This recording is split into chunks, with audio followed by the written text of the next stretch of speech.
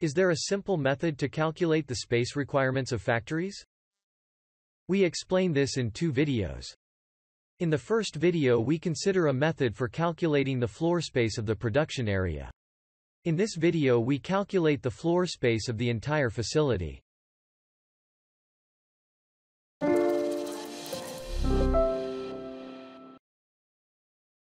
In the first video, we looked at a method for sizing the floor space of the production area. But aren't there other types of space? Do overviews of them exist? The answer is yes. There are several official as well as company-specific schemes for dividing spaces in our factories. In the video description you can find more information and links to different schemes. It is exactly these schemes that help us to dimension the floor spaces. But how? The schemes give us an overview of which space types we need to dimension. With this, we could proceed with a detailed dimensioning method just as we started in the first video. That is, we could calculate the necessary floor spaces for each type of space based on the equipment needed in each case. To do this, we would need a complete listing of the objects in number and dimension, and a suitable dimensioning method for each space type. This would be the detailed dimensioning method for the total floor space. While this approach is very accurate, it is unfortunately also very costly. In early planning phases, not all information for the calculation may be available. Therefore, comparison methods are often used to determine the total floor space. How do these methods work? The idea of these comparison methods is the assumption that the size relationships of the areas differ between different industries, but are almost identical within one. If we know these relationships, then it is sufficient to determine the size of only one type of area, for example, using detailed dimensioning methods, and then calculate the total area using comparison methods.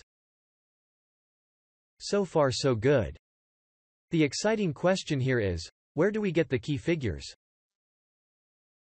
Various attempts have been made to determine these key figures for different industries. In the video description you will find references to the relevant literature. Unfortunately, these key figures are often out of date and it is questionable whether we can find the key figures we need. Another possibility is to determine the correlations based on our existing spaces. That means we take the size ratios of the existing areas and apply them, for example, to our new location or to the expansion of the existing location. To do this, however, we need our own space classification scheme. Our own space classification scheme with the associated key figures is actually a really valuable entrepreneurial planning know-how that cannot be bought, but can be developed ourselves. Let's now take a look at the method using a concrete example. Our current production site is too small and we want to expand to a new location. Your task is to determine the gross floor area for the new production site. We will use the calculated floor space of the production area from the first video and calculate the remaining areas using the comparison method.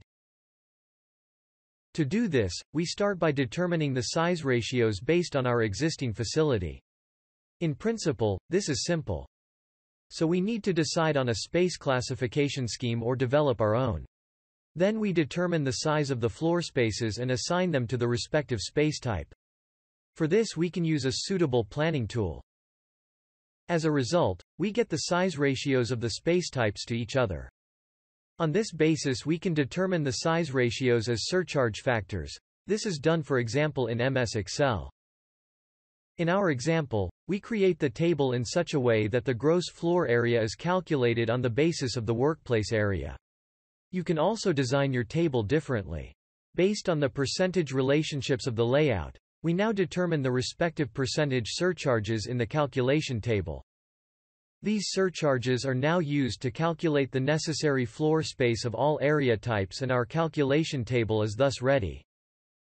In our example, we now enter the floor space of the workplace area calculated in the first video and can import the result into our planning system to plan the layout for our new production site. Floor space dimensioning is an important step in the factory planning process. A prerequisite for this is your own space classification scheme. If you haven't developed your own yet, start now and try it out. It will definitely make you more successful.